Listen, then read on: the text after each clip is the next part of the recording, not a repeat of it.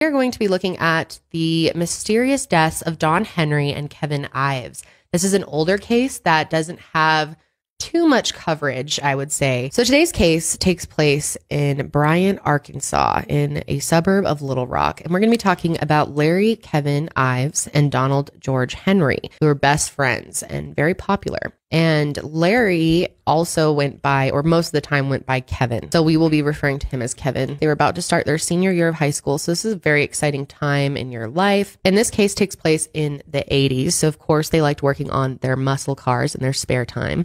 They also enjoyed hunting and going out with friends and on double dates with their girlfriends. So Don was known as the funny one in the friendship. He was always cracking jokes, trying to make Kevin laugh. There's not that much information on them out there, just so you guys know. That's pretty much case, it. Really. Yeah. I mean, there's really not a whole lot. So we're going to be starting pretty much with Saturday night, August 22nd, 1987. And they had met a group of friends outside of Little Rock at a parking lot where they all like to hang out. They left the group around midnight and drove to Don's house for their curfew. They planned to spend the night there. So Don had to ask his dad, Curtis, if he could go. So Kevin waited on the porch while Don went in to talk to his dad. Curtis was in the bedroom when Don came in, and he asked if he could go hunting in the woods near their house. They talked about it for 15 minutes. And Curtis told them that they could go, but to be careful. So they normally hunted along the railroad tracks near Don's house, and they got to their usual spot shortly before 1 a.m. And they were out there for hours. It's never really a good idea to go rolling down the railroad tracks. You never know when a train might be coming. That's exactly what happened. Around 4:25 a.m., a 6,000-ton cargo train going over 50 miles an hour was on its usual night run through Saline County to Little Rock. But the train that actually ran through the town that night had 75 cars and was over a mile long. The engineer of this train at the time was Stephen Schroyer, and there was also 3 other workers on the train that could see the tracks up ahead. The farther and farther they kept traveling, Stephen noticed something was on the tracks, and he was absolutely shocked to realize what it was. As they got close enough, he realized that he saw bodies laying across the railroad tracks like corpses in a morgue, and their lower bodies were covered by a light green tarp, according to him. And all 4 men on the train who had the view of the boys also saw this particular tarp. But Stephen immediately attempted to do an emergency stop and blew the diesel horn multiple times to alert, if they happened to be alive, which it didn't look like they were, to get out of the way, How scary would that be? Seriously. He estimated that there were about 3 to 5 seconds to impact and the way the train carried it for a full half mile. Literally takes half a mile for it to even stop. But unfortunately, the bodies never moved. There was no reaction from it. There was not even a flinch of activity coming from them at all. And sadly, the train ran right over them. And sadly, the 2 bodies that were on the train tracks were none other than 16-year-old Don Henry and 17-year-old Kevin Ives, who passed away on August 23rd, 1987. And this case has kind of been named the boys on the tracks. Like if you look it up, that's kind of what it's under, and that's because these 2 boys literally died on the railroad tracks. Don's .22 caliber rifle was lying parallel next to them, and the spotlight they used to hunt was also nearby. The men on the train obviously had experience hitting animals, and all of them happened to be hunters as well. And if the boys had been killed by the train, there should have been bright red blood splattered everywhere, but the blood that they saw was thick and purplish in color, which indicated that it seemed like the boys had actually been dead for some time prior to being hit by the train. And that obviously lines up well with Stephen's explanation that they were just laying there and they're honking the horn and they didn't move. Clearly, they weren't alive. Right. Visibly, they were already deceased. Saline County Sheriff's deputies responded to the scene and were there within minutes. And the witnesses told officers what had happened, including their observation of the blood, the fact that they had seen a green tarp over the boys. So despite the officers who arrived on the scene getting all this information from the witnesses about the blood, the tarp, and all of that, the officers didn't register with them because they treated the scene like an accident. Or suicide. They didn't look at it as a possible murder at all. Which is kind of wild to think about. You would think that a police officer would at least have enough knowledge about, blood and decomposition that they would know that maybe there's a chance that this could be murder. But evidence wasn't collected, and the next train was allowed to just come right through. Right. So there goes all your evidence, all your possible DNA. That's going to be all contaminated and completely gone. That is unbelievable. How did that even happen? I don't understand. But the paramedics that arrived on the scene did not believe that it was an accident. They added a note in the file that they believed that the boys were dead before they were hit. And that is so crucial. And then the next morning, Don's dad, Curtis, discovered the boys weren't home. He immediately freaked out and he called Linda Ives, who's Kevin's mom, and he was checking to see if they were there, but they weren't. News of what happened spread quickly through this town. Very small town, of course, and these boys were popular, so everyone found out about this really fast and were very upset. Don's dad heard from a neighbor that there were 2 teenage boys who had been shot, killed, and tied to the railroad tracks, but he, of course, didn't know who they were.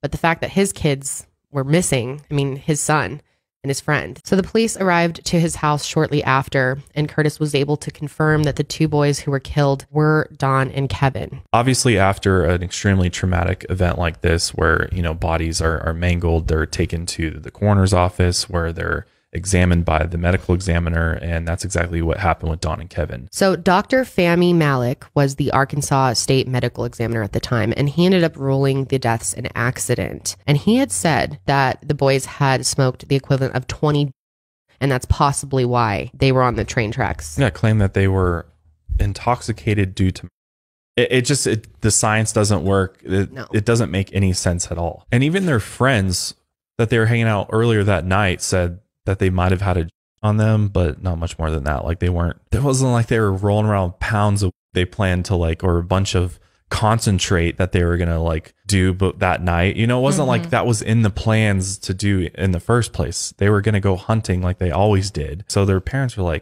so confused by this medical examiner's ruling on their case. Plus, according to Kevin's father, Larry Ives, he was always home when Kevin had got home from school, and he never showed any signs of using or anything like that. And his mother, Linda, was home every night as well, and she said the same thing. Linda also didn't understand how the boys ended up in identical positions lying perfectly parallel on the tracks. So the families did not believe that the boys would just be taking a nap from smoking some when a loud noise was like that. Plus, Don's dad was very skeptical about where his son's rifle was found, as it was lying next to the boys in the gravel. And he knew Don would never risk scratching the wood of his prize rifle. This was a big deal for him. So the families were absolutely convinced that Don Henry and Kevin Ives had been murdered prior to the train running over them. One thing that's really weird to note is that a week before the murders, there was a suspicious man in a military fatigue outfit seen walking along the train tracks. A Bryant Patrol police officer, Danny Allen, actually stopped the man to question him, and the man immediately pulled out his gun and started shooting at him. Isn't that crazy? And Danny ducked, and by the time he stood up, the man was just gone. So the Saline County Sheriff's Office responded within 5 minutes and searched the area. He was never found. And this man was spotted again the same night that the boys were killed. He was wearing the same military fatigues.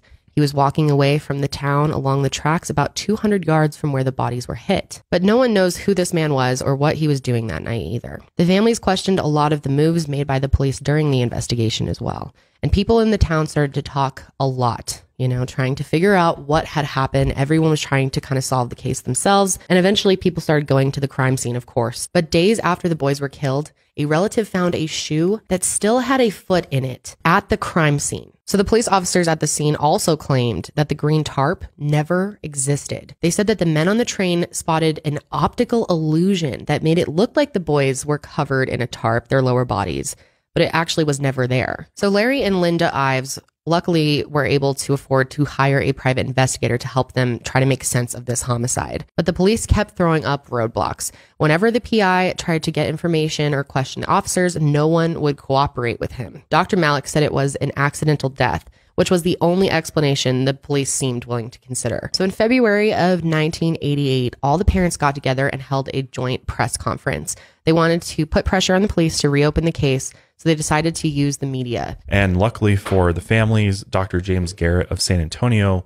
was actually recruited to give a second opinion on the medical examiner's report. And at the press conference, Dr. Garrett said that any amount of would not cause the boys to lose consciousness, slip into a coma, or even fall into a deep sleep, as Dr. Malik had claimed. He also explained that the only reliable test to find a person's system was called mass spectrometry, and this was a test that hadn't been done on either boy. A toxicologist from North Carolina, Dr. Arthur McBray, also called Dr. Malik's findings very bizarre, and he confirmed that no amount of THC would have caused Don and Kevin to lose consciousness on the railroad tracks. And luckily for them, the press conference worked. And the very next day, the investigation was officially reopened. And there was a new prosecutor, Prosecutor Richard Garrett. and he actually ordered that Kevin and Don's body be exhumed for a second autopsy. Not only that, they had well-respected Georgia medical examiner Dr. Joseph Burton perform this second autopsy, and he determined the boys had smoked one or two, maybe, based on the levels of, and nowhere near the 20 that Dr. Malik had said prior. Dr. Burton also found evidence that one of the boys was dead when he was run over by the train and the other was unconscious at that time. In July of 1988, a grand jury led by Dan Harmon heard the evidence and actually ruled on the case. Dan was actually friends with prosecutor Richard Garrett, and he had talked to both families, acting as an advocate and volunteering to help them in any way that he could. So with the case reopened, Richard started interviewing all the witnesses again. When he talked to the 4 men on the train, they all told him about that light green tarp covering the boys. But the police officers who searched the scene not only didn't find the tarp apparently, but they also claimed that none of the men on the train had ever mentioned it to them. Neither of the boys or their families ever owned a light green tarp, so they were really confused. 6 weeks after the case was reopened, Richard discovered a case just like the one that he was investigating. And it took place in 1984 in Hodgen, Oklahoma, just 200 miles west of Little Rock. 2 young men were killed in a very similar way on the railroad tracks. Their names were Billy Hainline and Dennis Decker, and they were lying on the tracks in almost identical positions to Kevin and Don. They were hit by an oncoming train, but no suspects were ever identified. He also had another autopsy done on the boys, and there was a shocking discovery. Don's shirt and body showed evidence of stab wounds. He had been stabbed in the back with a sharp object. And this medical examiner said that these injuries were inflicted before they were hit by the train. In 1988, the grand jury ruled the cause of death of Don and Kevin as a probable homicide, reversing Dr. Malik's findings, which was huge for their family. And despite all of this, Dr. Malik withheld crucial documents and insisted that his report was accurate and that the boys were not murdered. Later, it was discovered that Dr. Malik had botched multiple cases in his career as a medical examiner, and he was also involved in multiple cover-ups. One of the theories that's out there revolving around the boys' deaths is that perhaps either they were involved with some type of deal, or perhaps they just happened to be in the wrong place at the wrong time, and there was some sort of drop that happened near the railroad tracks while they happened to be there, and they witnessed it, and therefore they were murdered. And I think that would make the most sense. I mean, personally, that's what I think happened here. Plus, Bryant, Arkansas was known as a trafficking hub. A confidential informant has actually confirmed this theory to be true, that in fact there was a field near the tracks where the boys were killed that was an actual drop site. And the reason we know this is because this was actually in a police report that was filed 7 months after the murders. But it's also interesting to me that there is that similar case in Hodgen that 2 boys ended up dead on the tracks as well. And I mean, I don't know if that was a drop site as well for, maybe. But I mean, it's possible. Yeah. But what are the chances? What are the chances? Yeah. 2 groups like come across a right. situation. I don't know. Even though this case was reopened and theories were presented, there just wasn't enough evidence to really pursue anything seriously. So this case went cold pretty quickly. But a few years later, after the murders, witnesses started kind of coming out of the woodworks. And one of those witnesses was Tommy Nyhouse. And he was actually a 12-year-old boy who claimed to witness the murders. But he didn't come forward until he was 18 years old. So 6 years. Yeah, almost quite 6 years after. Quite a while afterwards. Yeah. And he actually came forward and said that he was with a group of friends in the woods that night. And he said he saw a group of men on the tracks. He said Don and Kevin were nearby and turned around when they saw the men. But one of the men called them over. And when the boys hesitated, a shot was fired and they ran. He said the men chased after them, and Tommy actually knew one of the men. It was his mother's boyfriend, Dan Harmon, the man who led the grand jury for the case and asked to be appointed special prosecutor. After giving this statement, Tommy actually went on to pass polygraph tests and was deemed a credible witness, so much so that they put him into witness protection. And a witness named Ronnie Goodwin came forward, and he said that he saw the boys matching Don and Kevin's descriptions in the parking lot, and they were being harassed by 2 police officers. The officers started beating the boys and hit one of them in the face with a butt of a rifle, which makes a lot of sense. They then threw the boys into a truck. It wasn't marked, but Ronnie knew it was a police vehicle. 2 more witnesses confirming this story were later called as witnesses in another grand jury hearing, but both of them were murdered before they could even testify. Keith McCaskill, that local dealer and police informant, was also on the tracks that night. He was called to testify before the grand jury, and he had said that he was afraid for his life because he knew something about the railroad track thing. He had given information about the case to Richard Garrett, and he knew he'd be killed for it. Keith told his friends and family goodbye and planned his own funeral. Keith was murdered on November 10th, 1988, and he was 113 times by Ronald Shane Smith. A fellow inmate claimed that Ronald had been paid $4,000 to kill Keith. He was found guilty in August of 1989 and sentenced to 10 years in prison. So the new grand jury ended up ruling the cause of death for Don and Kevin to be a definite homicide. So the investigation into the deaths of Don and Kevin were officially closed in 1995. Prosecutor Richard Garrett stayed committed to discovering the truth of the murders until he died on October 23rd, 2018. He was 72 years old, but he truly cared about the case and he wanted answers for the family so bad. Kevin and Don's families believe that the boys were murdered, of course, and they're not giving up, but they're still not getting the answers that they want or cooperation from the police to this day. In 2016, Linda Ives filed a suit against the CIA, the FBI, and the Bryant Police Department for violating the Federal Freedom of Information Act, and a federal judge ended up dismissing the case. And still to this day, no suspects were ever charged for the murders of Don and Kevin, sadly. And that's it. That's all the information there is. They need like a full-scale investigation of this police department. And, they do. And all of the sheriff's deputies and everybody involved at the time. But again, so much time has passed since this has happened that most of these people are dead. So there's not, I mean, unfortunately, I don't know that this family or both of their families will ever get the justice they deserve. But that's it for this episode of the Mile Higher Podcast. Hopefully you thought it was interesting and intriguing as much as we did. Stay safe and stay woke.